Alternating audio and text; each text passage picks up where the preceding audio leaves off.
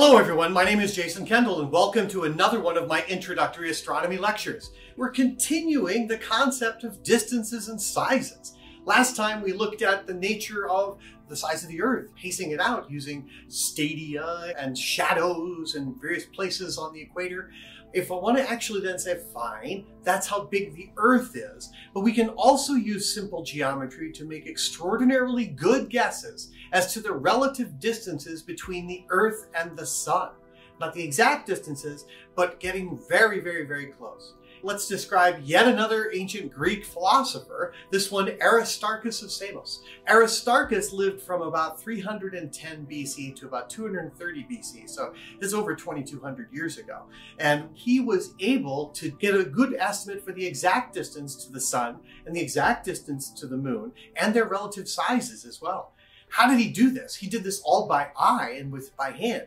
Remember, his contemporary actually knew the size of the Earth, so we can actually use that and plug that in later in order to get the actual sizes of the Sun and the Moon. How did he do it? So let's go back and remember our phases of the Moon. We look at all of the phases of the Moon that we see going around, and one of the phases is, of course, first quarter. When the Moon is at first quarter phase, we know that the geometry in space, if we look down from above, we see that the Moon is in one part of a triangle between the Moon, the Earth, and the Sun.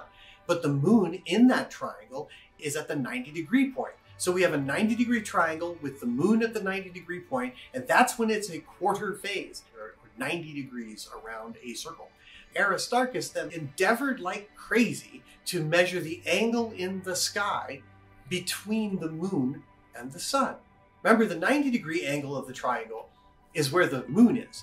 But then the angle that when we look at the Moon and we look at the Sun, that is less than 90 degrees. And so we can use trigonometry, the cosine of the angle, to get the relative distances between the Earth and the Sun.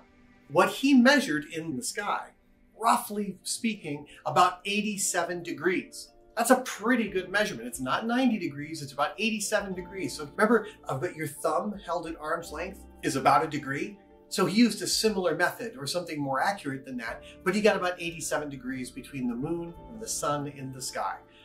The real angle is about 89 degrees and 51 minutes, so it's a little bit closer to 90 than Aristarchus actually measured. But let's go with his measurement.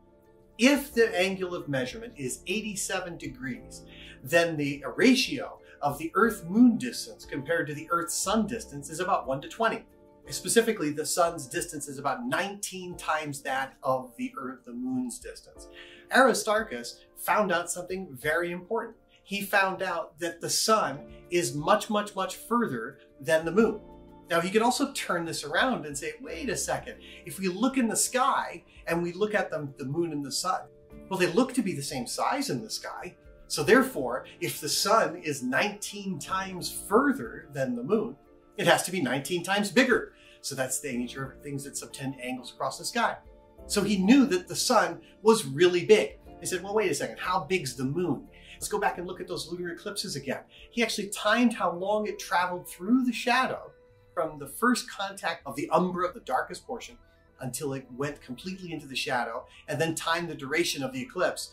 So he thought that because the length of totality of the lunar eclipse was about twice that of the time it takes to go from first contact to second contact, then he determined that roughly that the Moon is about half the size of the Earth. Well, this assumes something. It assumes that the shadow of the Earth is linear and goes out for a very long way and doesn't taper. We know it tapers. There's a place far behind the Earth where it does not cast a shadow. That wasn't what Aristarchus thought. Aristarchus said, well, wait a second. The Moon is about half the size of the Earth. That's interesting. And if he determined that it was about half the size of the Earth, he determined that the Sun was at least 40 times the size of the Earth. That's a really interesting discovery. But he only did this totally by eyeball with very rudimentary measurements and actually determined some very important parameters.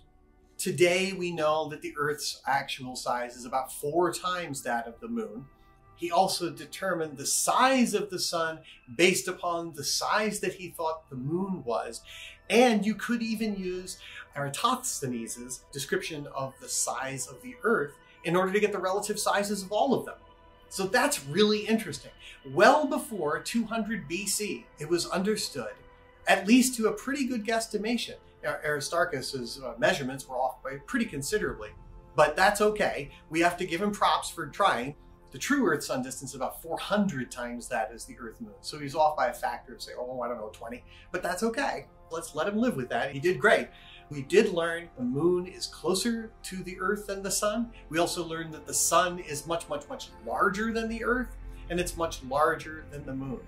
This brings up some very interesting questions and points. One of them that came about later is the great debate about whether or not the Earth should be at the center of the cosmos. We can look at this and say, well, the sun is really a lot bigger than the Earth, so shouldn't it be at the center of everything? And that makes kind of sense, I guess, but that doesn't actually prove anything. It says it should be, but that doesn't necessarily mean it is be. And the should and is are very, very different objects.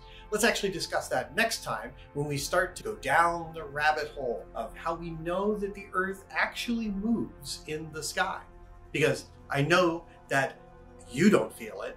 Occasionally people say, well, did the Earth move? And if you happen to live in an earthquake zone, yes, it moves occasionally, but how do we know that the Earth is actually moving around the sun? And that was one of the great questions of all of astronomy. In fact, that led to the development of the calculus, and it led to the development of modern day science just by asking these simple questions. So we'll see you next time.